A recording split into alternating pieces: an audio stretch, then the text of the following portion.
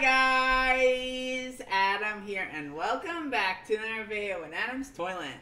This is a tier list video, and in this tier list video, I'm going to be ranking Paw Patrol pups and how cool they are. First, Marshall. I'm going to put Marshall in the S section because I really love the color of Marshall, and also Marshall's funny. He has a tendency to be very clumsy and to crash into the other pups in the elevator, and they get annoyed by that too. So we move on to Rubble.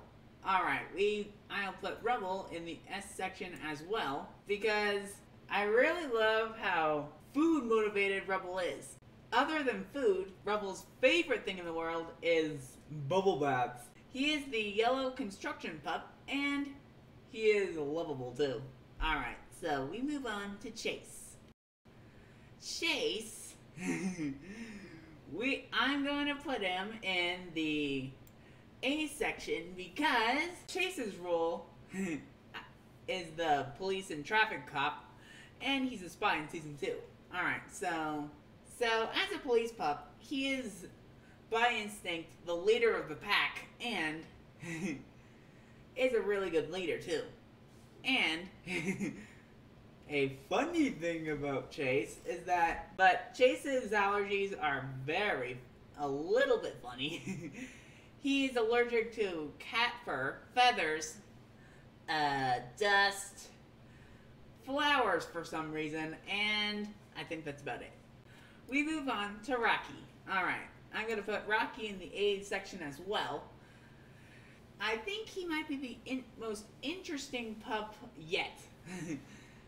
He hates water because he has a fear of it, but when he really has to, he just dives in with the rest of the pack.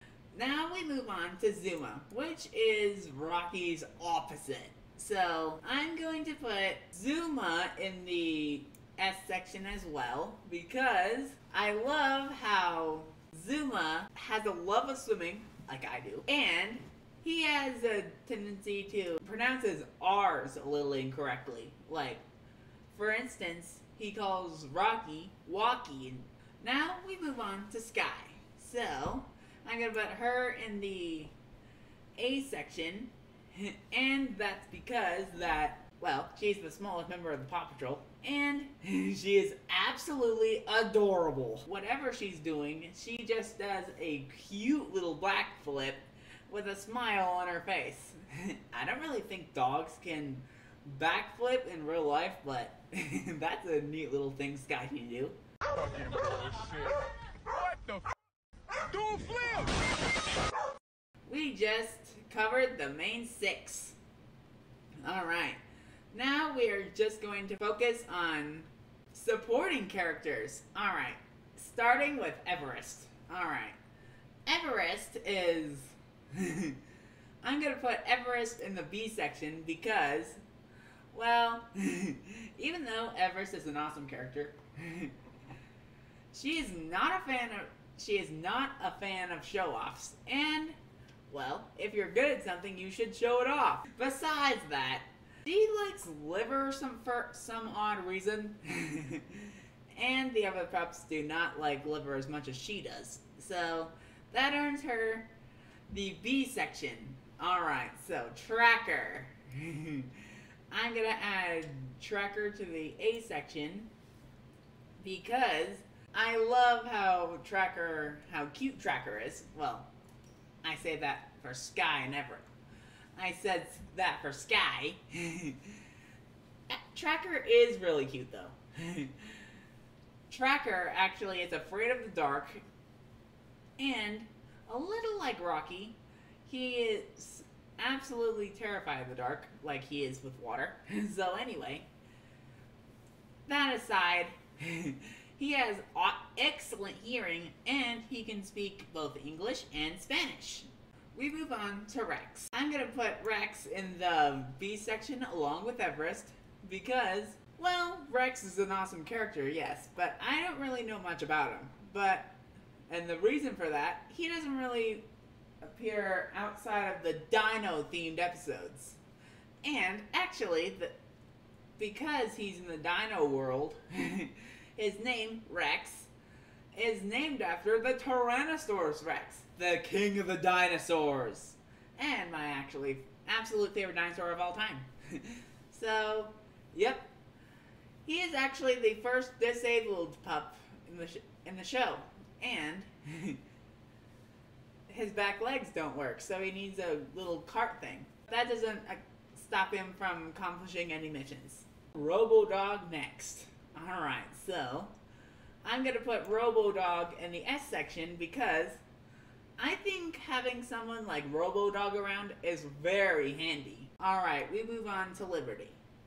Now Liberty is a really interesting one. So I'm going to put Liberty in the A section because I think I like Liberty's voice, and so being a dachshund, she has a very thin body, so she can move into small spaces. And she actually did not appear in the Paw Patrol series, but in the animated movie. Now we move on to Gasket. Gasket, like Everest, she is a husky, and I'm going to put Gasket in the C section. Alright, so the reason for that is, well, she has a cool design, but she's a villain in Paw Patrol. We move on to Ella. So, Ella, like Rex, does not really appear in many episodes because she's actually exclusive to the Paw Patrol Mighty Pups Super Paws sub-series of the franchise. So, her superpower is growing absolutely huge in size, and that actually helps her with anything that the Paw Patrol needs her to. And I really like that about her. So, with that out of the way, let's move on to Tuck. Alright, so I'm going to put Tuck right next to Ella because, well, a little fact about the two of them. They are twin brother and sister, I think. Yep, two left. We are going to move on to Arby. The second dachshund.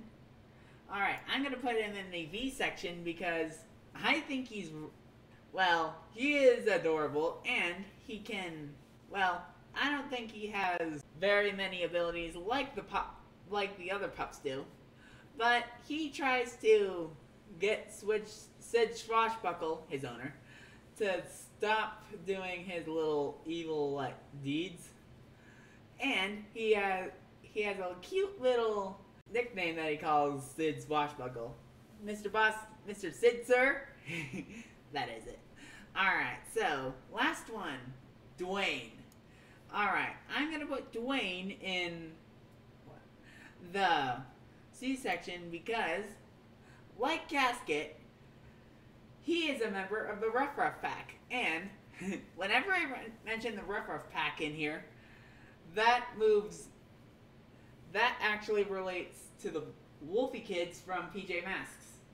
So Dwayne's character kind of reminds me of Kevin. So he actually